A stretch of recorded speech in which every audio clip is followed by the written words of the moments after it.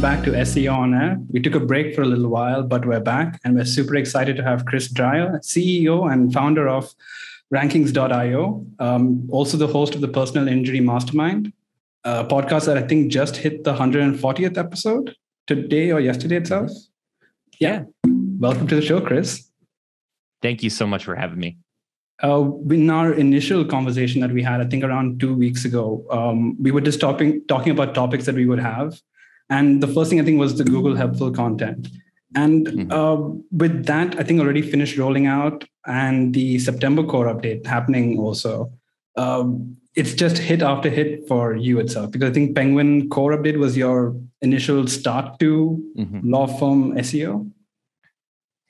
Yeah, back in the day, around, let's say, 2010 to 2012, when I was doing affiliate marketing, I was looking short term.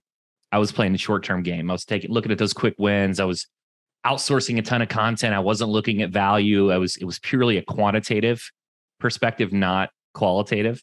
Yeah. So back then, when I had all those affiliate sites that were doing really well, when that first Penguin algorithm hit, I got nuked. I went from doing really well to nothing, and I knew the climb was going to be steep. Now, fast forward to the agency. First of all, I have different levels of risk. I'm okay with a lot of risk myself for my personal things, but for my clients, I would never put them at risk. So we take a long-term perspective, an evergreen perspective. So typically, when there's an algorithm update, we actually benefit. Typically, right. So this most recent algorithm update, we track Ahrefs traffic value for all of our clients on a weekly basis as a leading indicator. So we get to see if there's any volatility. And we actually benefited the last couple of weeks. I think it's one of the lighter algorithm updates in the legal industry because they were already heavily scrutinized through EAT, through expertise, authoritativeness, and trustworthiness, just like the medical and industry. And I believe there's a lot more to this than what Google's outwardly saying. Right. We noticed that early 2022, crawl rates were abysmal. Pages weren't indexing. It was taking forever to get them crawled. Everyone can go check their Google Search Console to notice this. And just the amount of resources that Google requires to crawl the web is tremendous, and it continues to grow. And this is one of the first times that I can recall, I've been doing SEO for a long time, that they've been very proactive, very public about purging old content. And It makes sense because then it lowers their cost to crawl the web. It lowers the amount of resources they need to crawl the web. And I think that's the same reason why they kind of hid in there some of those subliminal things about AI and that type of content. They don't want to continue to expand the web, just expand it because it really affects their resources. Yeah, I think in that way, Google tries to, you put it properly, it's a fearmonger people into this. 1000%. There's what John Mueller says, and there's what Google really means behind it. It's the little double meaning and that line we have to cross to actually figure out what they really mean and what we should do about it instead. Let's say I'm a regular person who is just getting into the field of digital marketing.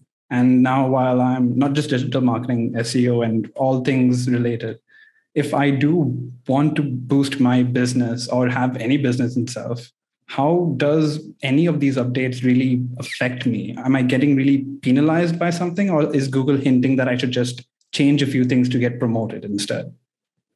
Specifically, if you've got a site that's been around for a long period of time that has a lot of thin content that doesn't provide value to the consumers, this people first content that they're looking for, one of the first things you want to do is look and see, should I purge this content or should I refresh it? Should I be creating new content or should I be improving my existing library? Now, there are tactics in how to determine which pages to purge. You can use Google Analytics as the most rudimentary basic step. Just go check your landing pages and do some period reviews. You can also export your whole site using a tool like Screaming Frog and then dump it into SEMrush or Ahrefs to check, through a batch analysis point of view if you have a much larger site. So that can help narrow it in. And I would say that if it's an old news-based article, it may not be wise to refresh it, but you may want to delete it and then permanent 301 redirect it to retain that link equity. Right. If it was an article made for social proof that functions to help the sales as sales support, you may not need to refresh it, but you may want to keep it. It may be an important navigational page you want to keep. And then there are some pages that it's just not worth your time. They don't have any links. They don't have any traffic. Yeah. For me, and this is where the SEO specialists listening are going to be like, oh my gosh, they're going to freak out. If this page doesn't get traffic and it doesn't have any links, it's not a core navigational page, I just delete it. I don't even do a 301 direct. I don't want to add that extra. Calm down, SEO specialist. He's not throwing any fire on anyone. It's just personal opinion. Mm-hmm. So I think that's how also Rankings.io pretty much handles their taking of how an update comes forward and how they pretty much work around it. Like I said, I think we've benefited. If we're using video here, I like to use this analogy. All right. So imagine that all of the link equity externally pointing to your website was in a pitcher of water. Okay. And you had 1,000 pages and you went and poured that pitcher of water on those 1,000 pages. Well, each page may have just a little bit of water. And you had, let's say, 300 dead pages or 500, and you went and deleted those and you did the 301s to the proper pages. And you took that same pitcher of water and you poured it on your site. Each page would get a little bit more. So it's actually a perfect analogy. We've been doing this for a long time. Anyways, we want to highlight to Google what our most important pages are. We don't want them to be diluted within this massive library. So when we take on a client, it's one of the first things that we do anyways, is purge a lot of content. And it is a bit different. It's a step that a lot of people don't take, but I think it's a very necessary step. In terms of client as well, you somehow zeroed in on a niche within a niche. I would like to call it nicheception, but yeah, why exactly? And is it also a beneficial thing to find a niche and then find a niche within that niche to actually be an expert, let's say, in that field? I have an opposing view here. Most coaches and mentors will be like, you need a niche. You need a niche. Niche or niche. I have no niche. idea. And they'll tell you out of the gate to niche. But I think I'm more in the book. There's this book called Range. It talks about Rafael Nadal, where his parents put him in all sports. And he had a natural propensity towards tennis. So he went all in with tennis. But imagine that his parents just stuck him in basketball. How good would he be, right? Right. So when it comes to finding a niche, I say, hey, start a bit broader, have all these experiences, and find your niche through those experiences. What industry do you love working with? Like who can you serve and help the most? So that's kind of what I did with the affiliate marketing. I had hundreds of different niches. And then I went and I started working with legal. I really liked legal. So then I went and started working with legal. I didn't know at the time that there were these sub niches in legal. Right. Had no idea. Now, it makes sense in retrospect. When you drive through any major city in the United States, you see all the personal injury billboards. Yeah. What happened was about 70% of my revenue was generated from personal injury law firms. So it was a very easy transition for me. 70% from less than 40% of my clientele, small clientele base. So I just naturally started positioning myself to that industry. I actually would sign a larger PI client and then I would refer out the others. So I didn't immediately dump everything. Right. But what happened was, instead of having to get on that hamster wheel of hiring, I actually improved my overall top line numbers, my profit margins, while not expanding my clientele base exponentially. Yeah. And I think if people hear most of this, they're very likely to be like, well, I think I should find my more specific niche or niche. But I think the question that they might be asking themselves is there any downsides to this? Am I basically closing the doors to everything else by opening just this one door in front of me? There's definitely pros and cons. Anyone that tells you there's just pros is full of it, right? So yeah. There are I think my industry question then would downturns, be, recessions. are there cons that can be overturned, or these are just cons that you just have to deal with? Personally, I think all the cons can be overturned. That's the attitude. I will say that, and I've heard Alex Hormozy and a few others talk about this, where they say, hey, once you found your niche, you can ride that to say 10 million. I don't know why it's 10 million at 8-figure mark, but when you start to approach it, you need to expand your total addressable market, your TAM. And what happens though is you have the revenue, you have the profit and capabilities to go into these other industries. One of the worst things in business is undercapitalizing a business unit. And you see this frequently. Someone will launch a new service and they'll hire one employee to do the whole service. They don't have a strategy to obtain new business there. What if that person leaves? It's just undercapitalized. When most of the time you want 2 to 3 individuals for a new business unit, and it could be even a whole separate website. So for us, niching doesn't mean you have to say no. Right. It gives you optionality.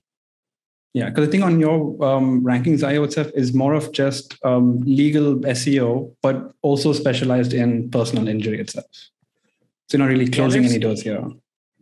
Yeah, and there's a reason for that. There could be a personal injury attorney that types attorney SEO in. Right. They just didn't designate themselves as a PI attorney. And there's a lot more search volume for phrases like that from an SEO perspective. Also, when you choose to go upstream, for these larger firms, your marketing strategy changes. Downstream would be more the total addressable market approach, the spam your tan, if I'm modeling Joey Gilkey. It is, the large amount of emails, the cold calling, the lower price points, the low touch. When you go upstream and you're dealing with 9-figure businesses, it's high touch. Yeah. You're having dinner with them. You're sending them highly personalized messages, highly personalized gifts. It's not, they're just a number in this field of people. They are very special because they can have a very large impact on your business. Yeah. To, I think, a little bit divert, you mentioned the 10 million mark, and that's something we also talked about before. You crossed the 10 million mark too. And apart from that, keeping in touch with the field that you're in, a number of awards your company has won as well. You're a top 30 CEO. There are a lot of things that go on in a CEO's life, but how do you manage to have the personal life of it? Or how do you manage to at least work around not burning yourself out? I love what I do, first of all, for the burnout. I think of it as like a video game that pays me.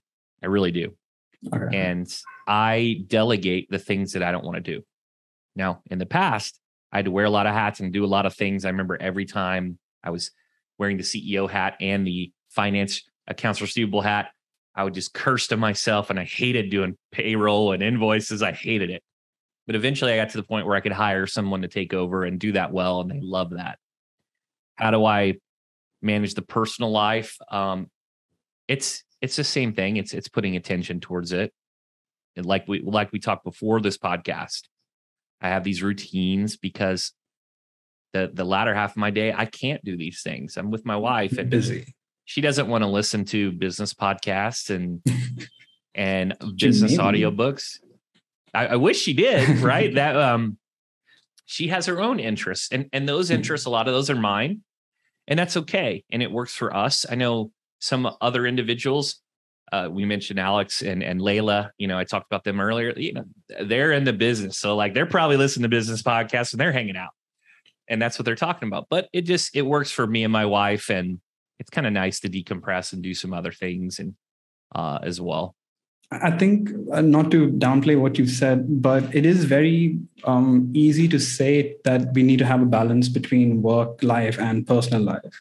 But in this culture that we have now, I think with teenagers and kids growing up to be like, I have to work 20 hours a day. If I have to get to that point where I have to, enjoy my CEO life or just enjoy my life, I have to put in that many hours. But what could actually, let's say, teach these kids and people aspiring to be great people and CEOs of companies, what can we at least let them know that, hey, this is a better and easier way to get what you want without having to compromise on your life?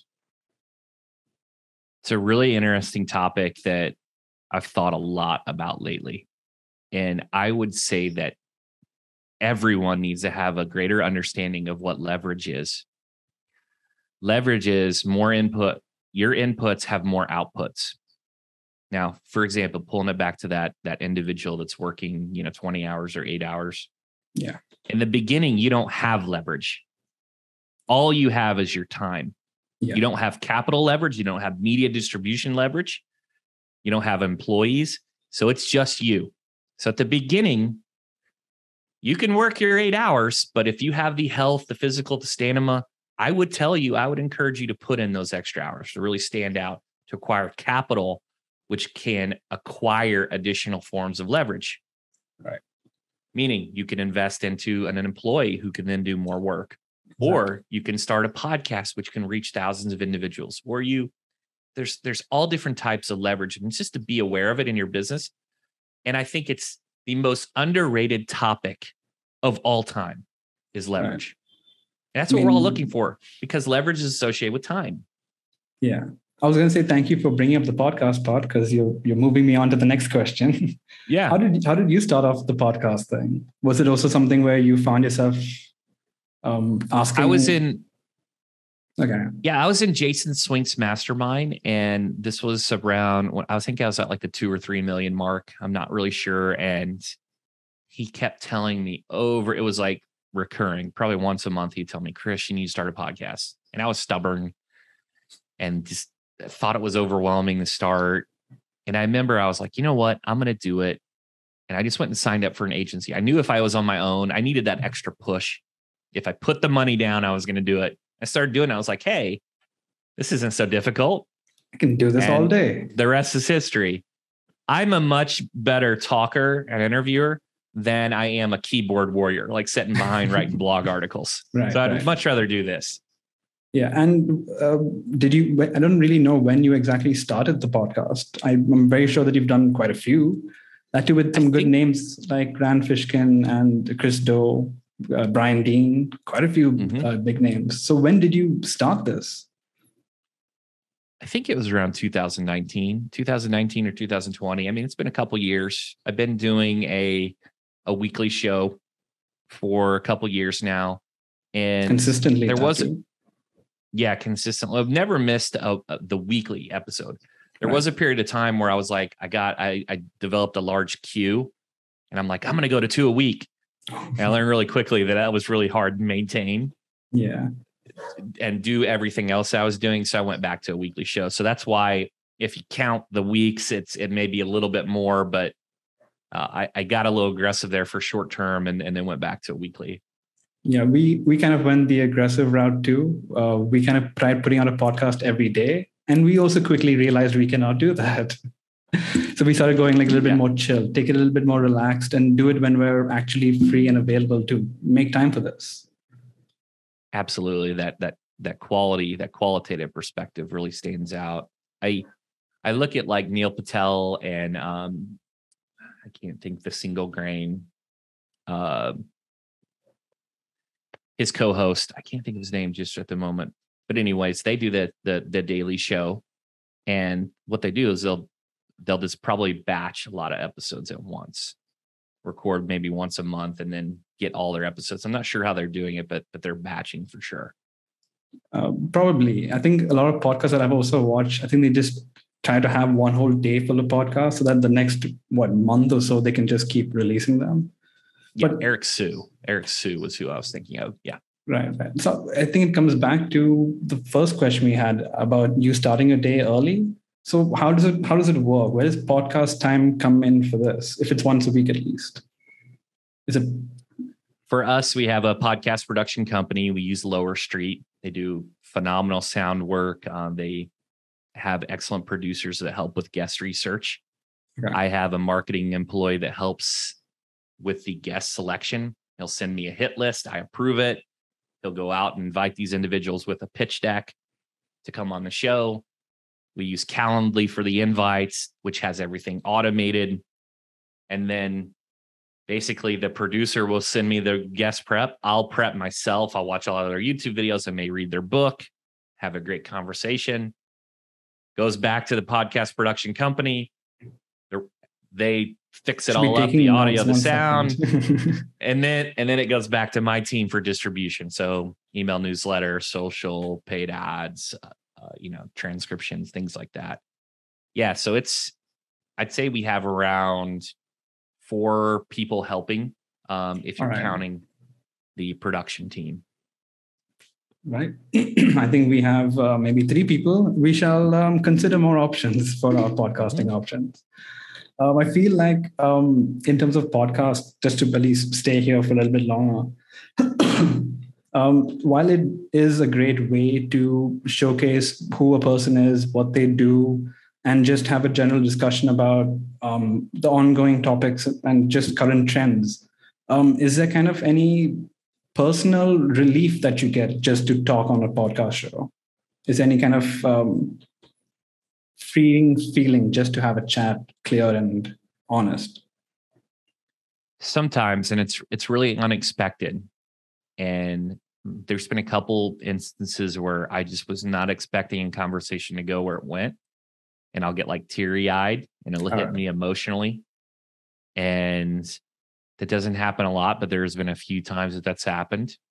There's been other situations where I just really meshed well with the guest, and we would shoot the bull and became kind of friends afterwards. And we talk on Instagram and text each other. There are other instances where if I'm being completely transparent, I'm really dreading it. I'm either nervous or I don't understand the topic as well as I would like. And you're painting a very well picture of myself right now. It's natural. I get anxiety, right? I remember, so I sent a very custom request to Seth Godin. He's been a New York Times bestseller like 12 times. Yeah. And I got him on the show, and he was like really early on. I don't know what episode he was. And I had read like several of his books, but I was very intimidated. And I remember a lot of anxiety, but I just overly prepped. And when we had the conversation, it was great because I was overly prepared. Yeah. But leading up to it, it was a lot of anxiety, a lot of stress. But leading up to post podcast after that, you got more, I guess, comfortable with just how to carry forward yourself and how to just have an organized podcast, right? I mean, absolutely. Hopefully I get to that level soon. Absolutely. I mean, it just takes time, right? And I would say that if you go listen to our first episodes, they weren't very good. The audio wasn't as good. The questions weren't as good. And just over time, that the more you do it, it's just like anything, the better you get. And the thing that I try to avoid is getting in these conversation loops where the same conversation. If this individual's been on another show, I don't want to ask him the same questions. I want to try to pull out different information. I had a little bit difficulty doing that because I was looking through all the different podcasts that you did with other people, along with the podcast that you had on your show. And I was just like, he's covered everything. What do I talk about, really? It's interesting, though. Most of the time, so this is objective. I've been reading business books, at least 50. I've read 62 this year already, and through September, I've read at least 50 business books a year for the last 10 years. So we could talk about any form of business. And a lot of times that's missed. A lot of times people, like speaking to me, they just talk about what are the SEO tactics, niching, because that's what I'm known for.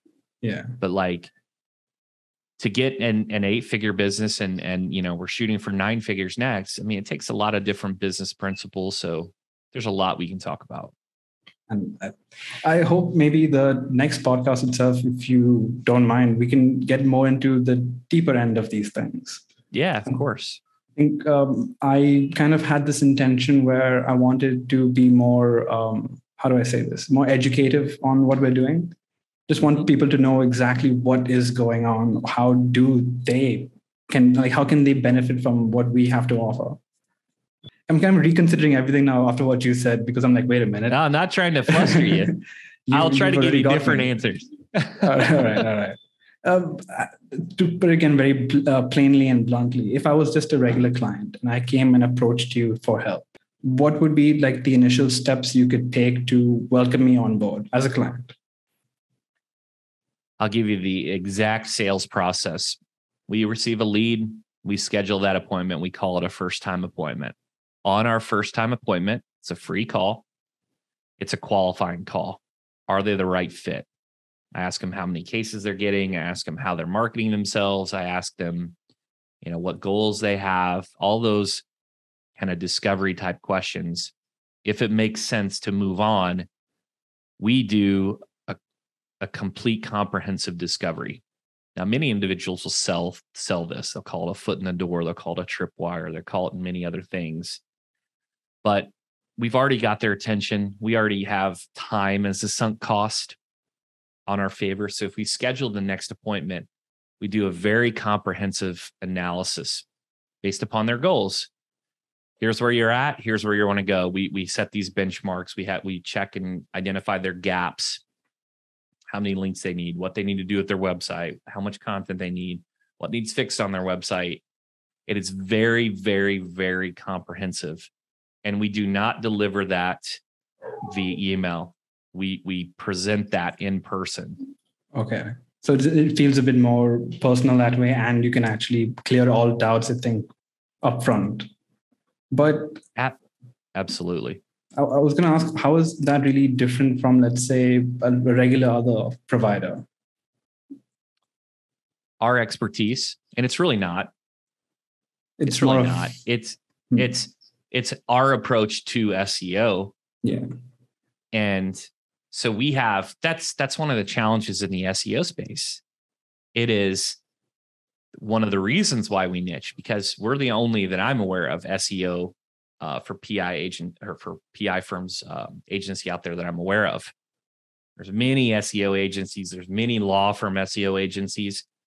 If you don't have a differentiator, well, how do you differentiate? Most of the time, people will differentiate based upon cost. Yeah. And the problem with the race to the bottom is you just might win, right? You're lowering your profit margins. You're becoming a commodity. So you do have to look for things that are different to different forms of value. That's the biggest issue that most businesses take, is they immediately think that they need to lower their costs. But in actuality, most prospects aren't looking for that. They're looking for more value. They can't justify the expense based upon the value you're presenting. So you need to introduce more value and potentially increase your fees. But like you said, we have our own approach to these analysis. We hired data scientists. We've had data scientists on staff for the last 2 years that we worked with. We've had them review 112,000 search results looking at the legal industry. Right now, we're building software. I don't know if you've seen Brian Dean's study of his top ranking factors, and we've done one. Well, those were at one moment in time. Right now, they're completely useless, right? They're old, they're outdated. There's been algorithm updates. So our dashboard is looking at all of those on a real-time basis using Ahrefs API. Right. And it's going to be, so when there's an algorithm update, we can go see how it was impacted. As and when it's happening itself. Absolutely. Not just looking at volatility and, SEMrush says, hey, there's a lot of activity here. Well, okay, well, what's happening? What now? Right. So I think it's like you've been, very stressing on. It's very comprehensive, and I think it's very transparent that way too. Really saying we'll do this, but then not do this. But as, let's say, another SEO provider myself, how do I build that uniqueness where I can actually provide that kind of services without, falling into that same line of everyone else? That's a challenge. That's a real challenge. And there was a Jonathan Dane, he owns Client Boost, and I heard him say this one time. He said, think of your business as a lemonade stand where all lemonade stands are on the same street. How would you be different? Because that's where we're at today. We all have a mobile device nearby or some form of it. Yeah. So if all lemonade stands are on the same street and your business is a lemonade stand, how are you going to be different? Is your lemonade frozen and theirs isn't? Do you have organic lemons? Do you deliver the lemonade to the car when the other individuals have to get out of the car? Do you have, is your lemonade green? Do you decorate your lemonade stand instead of the classic? You got Christmas lights. I feel, tons and tons. A lot of What is people the difference? automatically go for, I'll just lower the cost and I'll make it look pretty. And is that enough? Yeah. Clearly not, I think. Let's look at this from a different perspective. In the US, nearby, hundreds of fast food chains, McDonald's, Burger King, hundreds. Yeah. How many high-end steak joints are there? One or two? Right. Who has more competition? Fair enough. Right?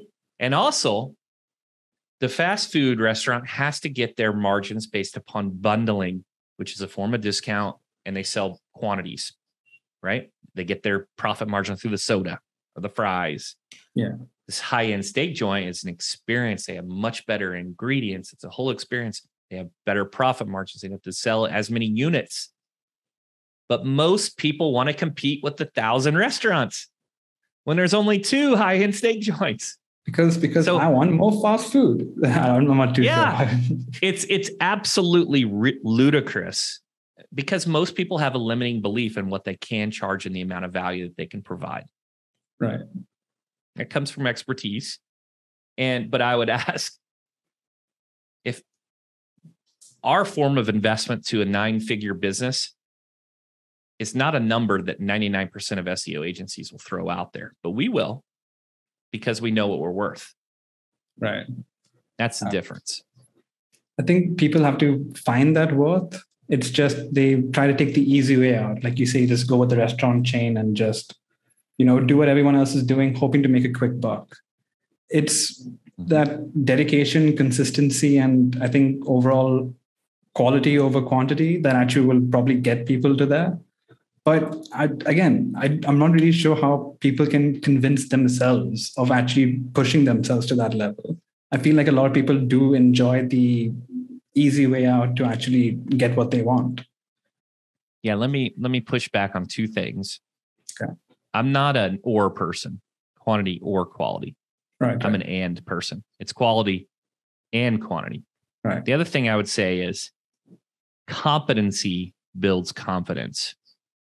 The more competent you are, the higher your ceiling becomes. You can see opportunities. And the better you are. In order to get to that level of competency, what would Chris advise to do? If you think of Bloom's taxonomy, it's just pyramid, right? At the very bottom is recall. Everyone can go out and study and take an SEO quiz and maybe pass it. The next level up is, I believe, I'm going to miss a couple levels here. So the audience listening that knows Bloom's entirely, let's just say the next level up is implement.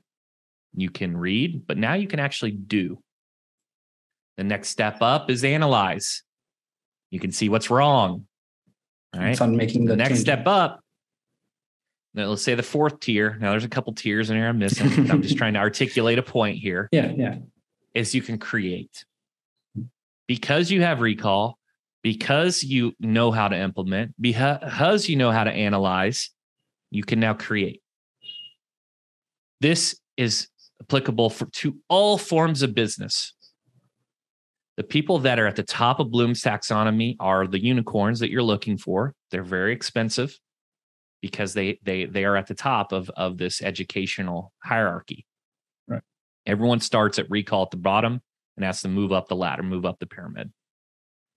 Yeah, I think we have a little bit more time to talk. I don't want to keep you from the. No, of course. Hit me. Any curveball, any random thing you're thinking. What would be your top 3 books itself to at least get people interested in what you do, or not what you do, and get interested in that field of stuff? The book that I study the most is Ready, Fire, Aim by Michael Masterson. It's great for any level of business. I constantly go back to it because it's just so powerful. It's one of the best business books out there. Another book, I remember when I was an early entrepreneur, I had issues with delegation and my role as a CEO. And I remember reading the E-Myth Revisited by Michael Gerber, and it was very powerful. The different levels of technician, manager, owner. So, E-Myth, Ready, Fire, Aim. The next one's challenging. There's so many out there. I would say one that comes to mind, Ultimate Sales Machine, Chet Holmes. It's an older book, but it has a lot of great business principles, a lot of marketing initiatives in it. Offhand, just random books that are popping in my head that I just feel compelled to ask. It's $100 Million Offers by Alex Hormozi. I would say to check out Rich Dad Poor Dad, check out Richest Man in Babylon, The Goal. They're So like the starter pack 12 of Pillars books to read. 12 Pillars by Jim Rohn. Those are all excellent books. Do you see yourself coming back to these books to give you some insight on something new coming up? Or did you just finish them and go like, I know it now, I'm good to go?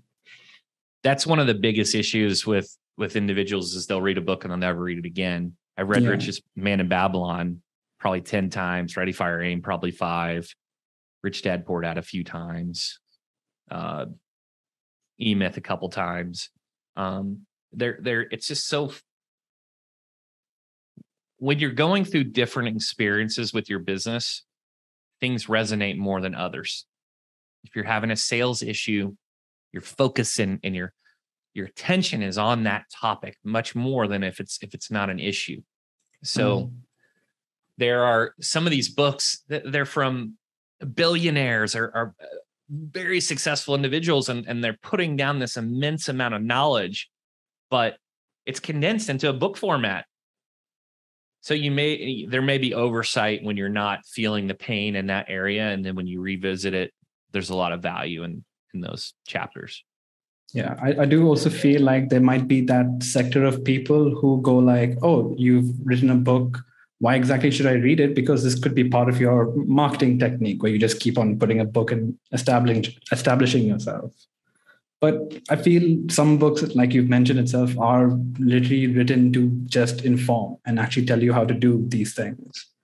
So keeping in line with that, besides the Personal Injury Mastermind podcast and, of course, SEO On-Air, what would you say are the top 3 podcasts that you would listen to and advise listeners to tune into?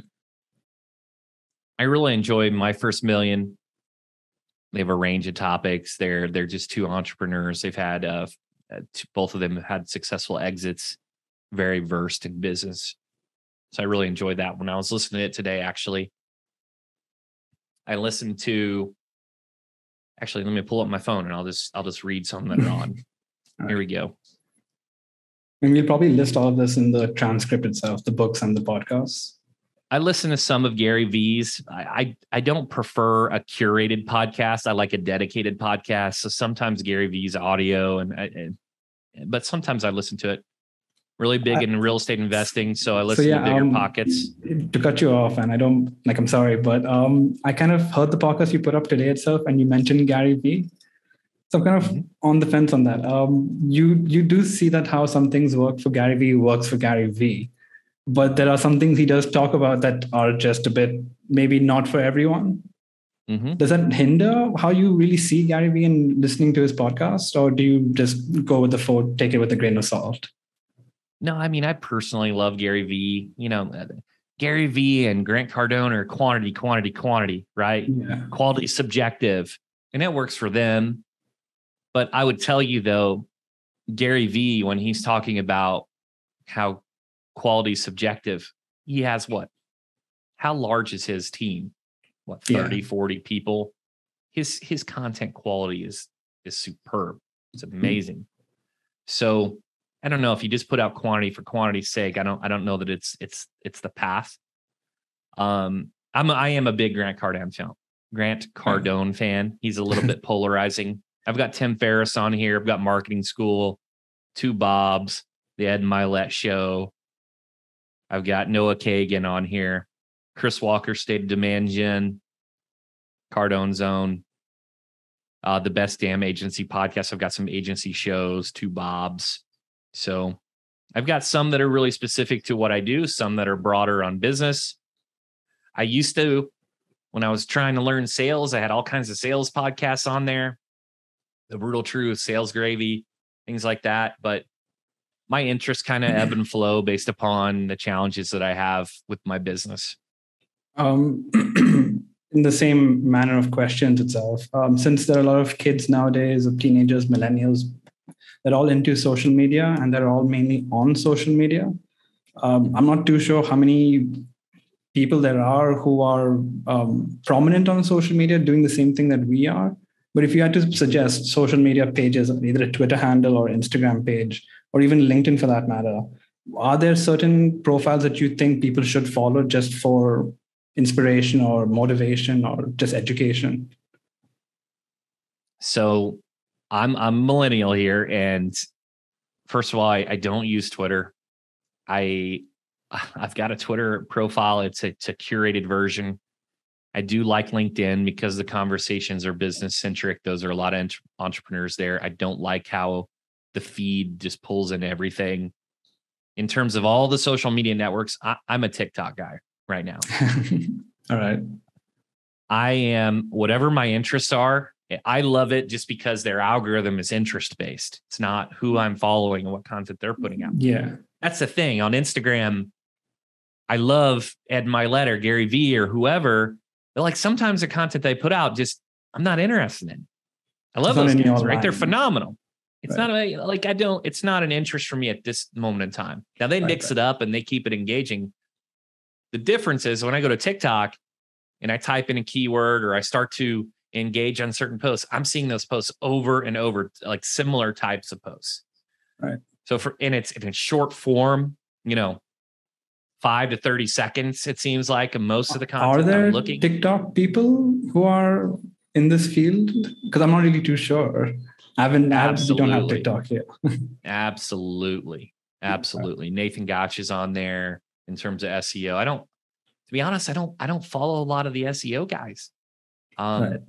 It's more of a lot of marketing. It's more business or marketing. Right. Okay. Yep. The thing is, there's like 3 main pillars when it comes to SEO. And a lot of SEO people try to overcomplicate what it is, right? And we can get really granular. I can get as granular as if you want around any random thing an SEO person's talked about. But great content, a great website, and earning backlinks. That's the name of the game. Pretty much it. That's it. Yeah.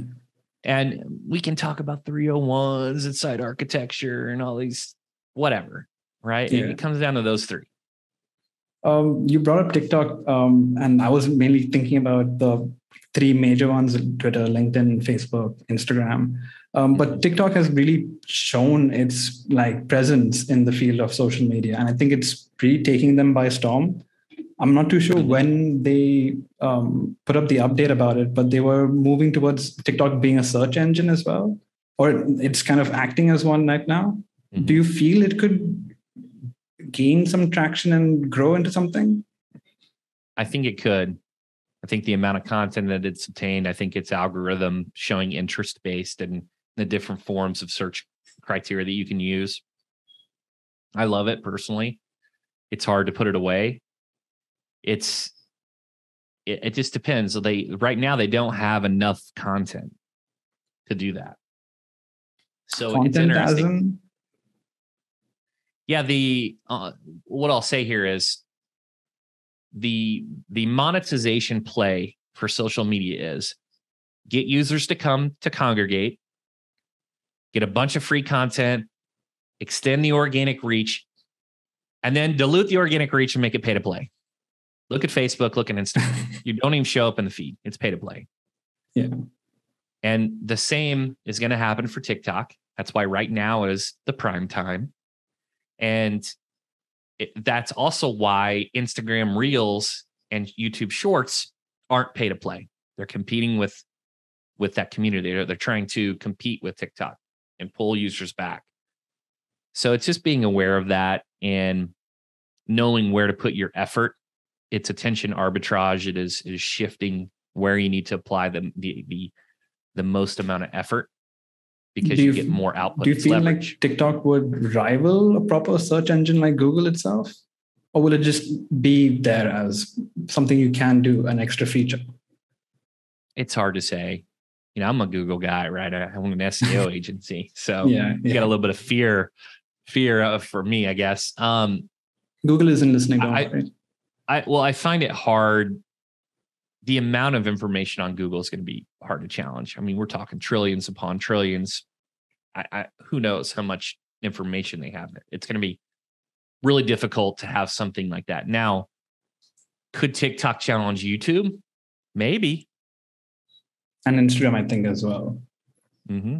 I think maybe from personal experience itself, I think YouTube has kind of established itself as a well-to-do platform that doesn't see any rival anytime soon. I think Instagram is the one that's got to worry about a bit, because TikTok is really taking their market share. Yeah, I mean, Facebook or Meta, whatever they're called. I mean, they just had another abysmal day the other day in the stock market. I mean, it's clear. I mean, individuals are moving away from that platform to other platforms. I think I wanted to talk a little bit more about TikTok, but I want to also quickly just talk about just two things. You were playing basketball once upon a time. Do you ever feel you would do you play for fun anymore, or? Yeah, I had a court at my previous house. I don't right now. I played intramural and alumni basketball for many years after college. The truth is, I am not physically capable to play at the level that I used to be able to play at. Right. I was a captain of our conference, every all tournament team. And I could dunk a basketball till I was like 32. That is no longer the case. And I've put on a lot of weight. So shooting around, holding my own with anybody. But playing a pickup game and then, full court basketball, there's just no way. Not right now. But like a lot of people, how did you get to that shift where you had the passion and drive for basketball to the point where you were training people as well? I think you were a coach. How did you move from there to here? John Morgan talks about what you're born to be, and he talks about born as a lion or a sloth, right? Two people are born every day, but a lion's the king of the jungle, right? If you're a sloth born in the jungle, you're a sloth. You're out of luck. I've always been competitive. I don't know if there's an insecurity thing or I don't know what it is. Maybe my upbringing. My dad is he's very, you only play the game to win. That's it. Second place is the first loser. It is.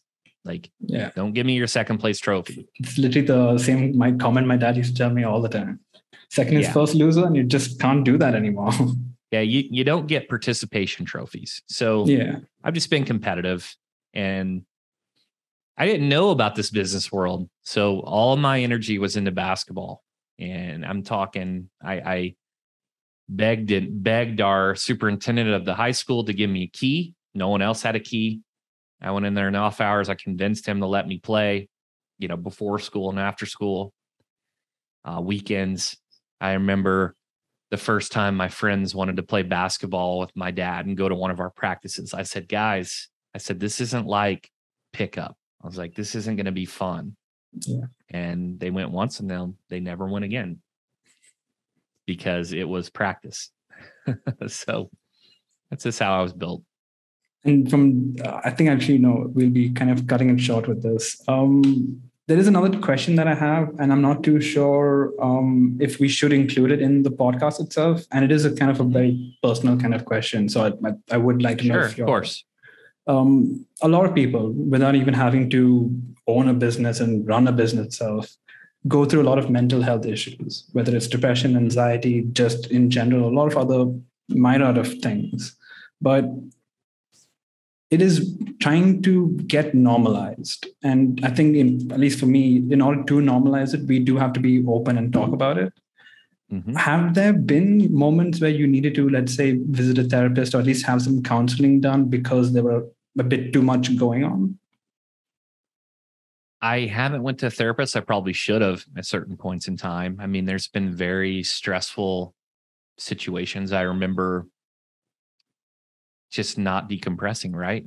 Every single day I read these business books, and when I'm laying in bed, I'm like wanting to read business. And I remember I went I was having this really stressful week where it was just kind of overwhelming.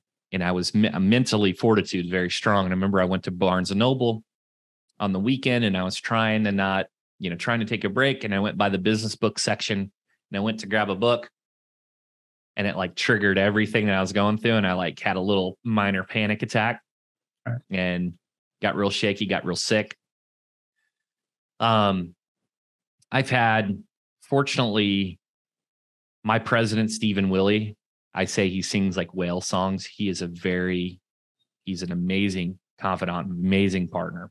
So any stresses, he really brings it down a notch. So I've had him for 9 of the 10 years.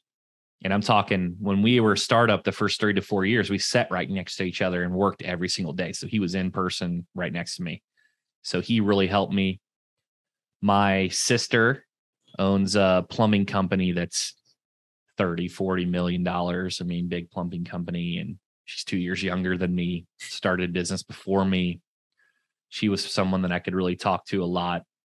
I've had coaches that I've spoken to that are essentially therapists.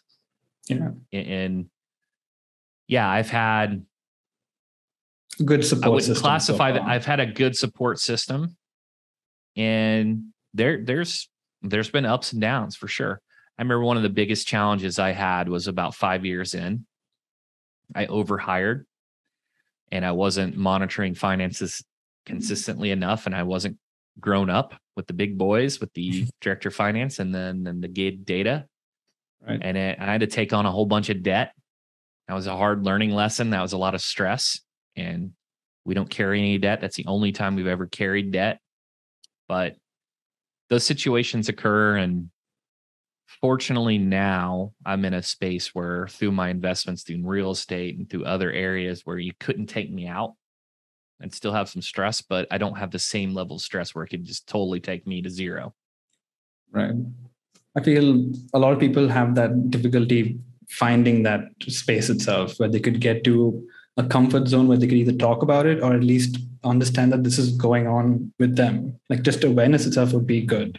Chris, it was really amazing talking to you. Yeah, Aaron. You've made it very comfortable with me itself. I did feel, in the beginning itself at least, I think you might have seen how a bit rigid I was. And then over time, I've just felt more comfortable. Thank you for that. Yeah, it was an excellent conversation. Really good questions. Thank you so much again. It was really enlightening talk. I hope we can do this another time. And I hope you have a great... All right, sounds good here. All right, take care. Cool. You too. Bye now. Bye.